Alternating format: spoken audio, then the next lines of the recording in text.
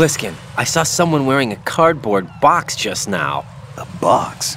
I don't know anything about that. You sure you weren't imagining things? Of course I'm sure. Do you think it's one of the members of Dead Cell? How should I know? I don't want to fight someone like that. Why not? Because it looks so dumb. Anyone who's willing to be seen like that must be completely insane. I mean, he's a psycho, there's no question about it. Yeah.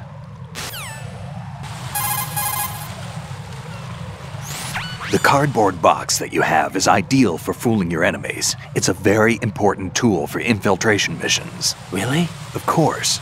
I can't begin to count the number of agents whose lives were saved by a cardboard box. You mean everyone's using them? Look, I'm not exaggerating when I say the success of your mission hinges on how you use that cardboard box. Huh. But in the end, a cardboard box is only made of paper. Handle it with care or it won't be of much use to you. You know, I've lost a couple thanks to you. What? Nothing. Forget it. Treat your cardboard box with care. Take care of the box, and it'll take care of you. Don't think of it as just another box. Treat it with love.